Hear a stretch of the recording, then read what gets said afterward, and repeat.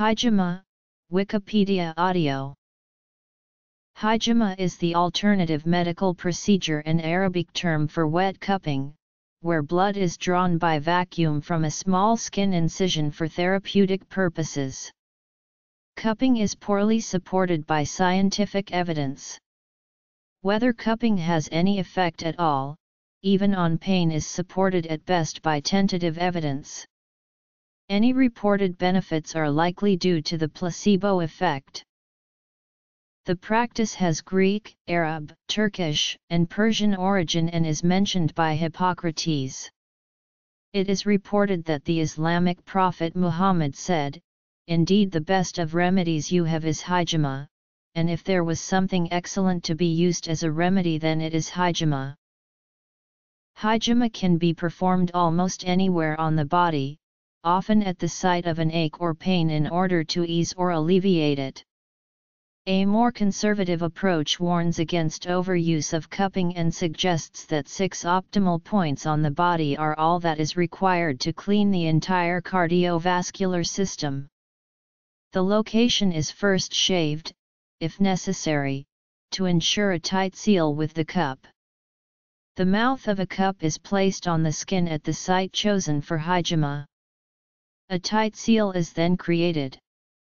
The traditional method is to burn a small piece of paper or cotton inside the vessel, so that the mouth of the cup clings to the skin. Some practitioners now use a machine instead of the manual cups.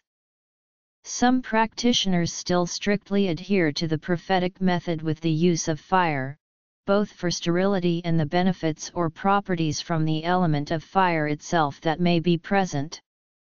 An additional reason to use fire to create the vacuum in the cup is that there is no danger of pumping out too much blood.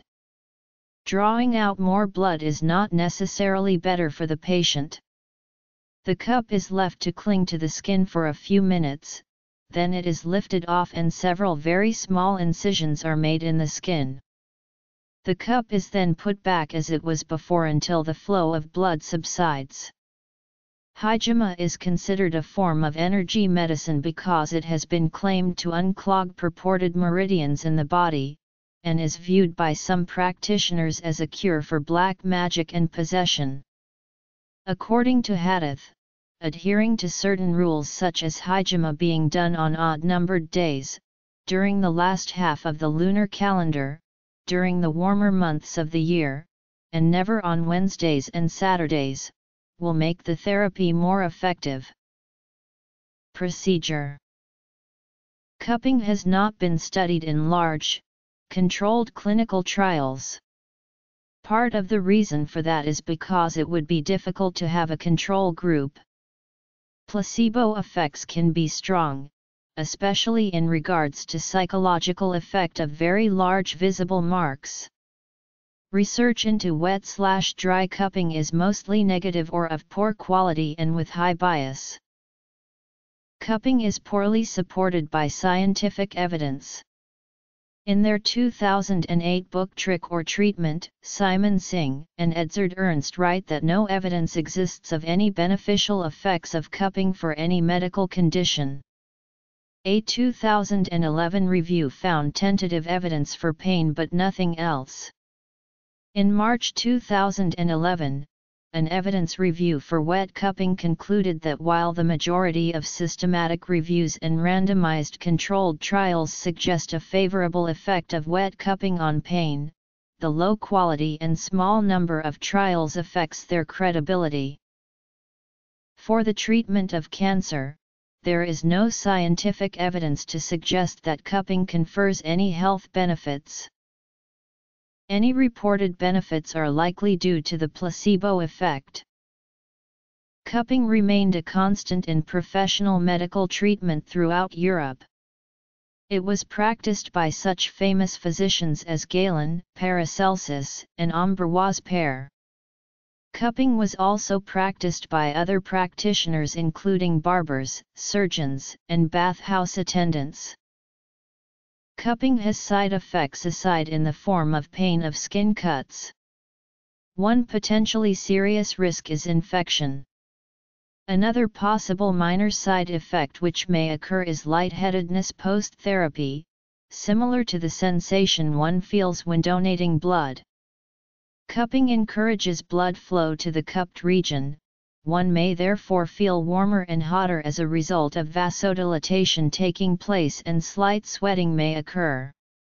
Pregnant women or menstruating women, cancer patients, and patients with bone fractures or muscle spasms are also believed to be contraindicated.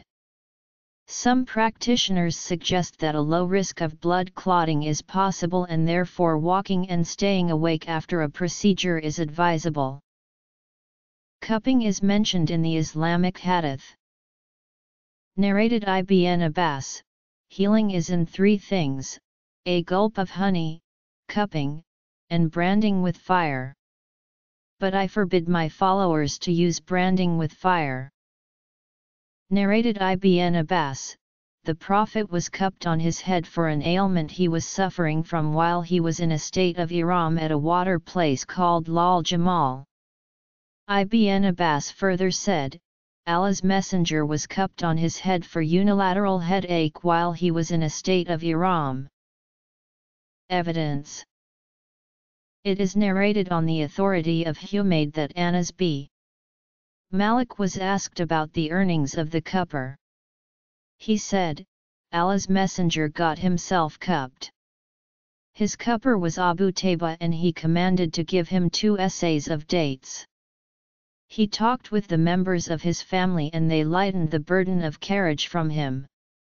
He said, the best which you take is cupping, or it is the best of your treatments.